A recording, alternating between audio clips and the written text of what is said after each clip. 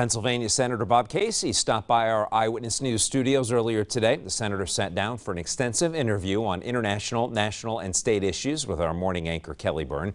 One of the topics that was raised with the senator was the controversial stormwater fee that many communities are facing now, and should the federal government do more to help out.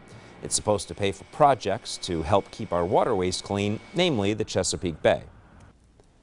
Well, federal government needs to do more, number one. Needs to do more in terms of support for communities that are affected by these stormwater issues in the near term. The senator adds that what really is needed is a new infrastructure bill that would help in terms of stormwater and other issues. You can see more of the senator's interview as a web extra and podcast on PAHomepage.com.